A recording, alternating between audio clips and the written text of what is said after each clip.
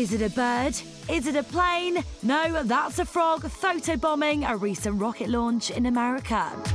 And no, it's not a joke. NASA's confirmed this snap is actually a genuine image. The frog appears to have been thrown into the air during the takeoff of a Laddie spacecraft from Virginia last weekend.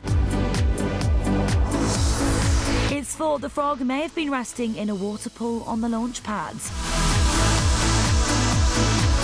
A spokesperson for NASA says the photo team has confirmed the frog is real and was captured in a single frame by one of the remote cameras. However, they said the condition of the frog is uncertain. But we're being optimistic and we reckon he's happy orbiting round the Earth.